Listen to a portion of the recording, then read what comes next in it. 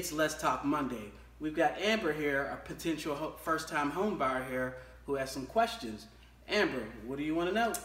So let's cut to the chase. How much money do I need for a down payment if I'm a first-time home buyer?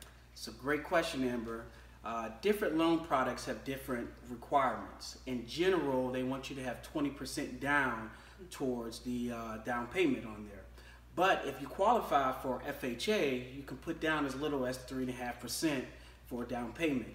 It's an awesome product. It's an awesome opportunity to own property at 3.5%. If you're looking to be a first-time home buyer, or just if you want to own property in general. It's an awesome question, Amber. It's Let's Talk Monday. Have an awesome week.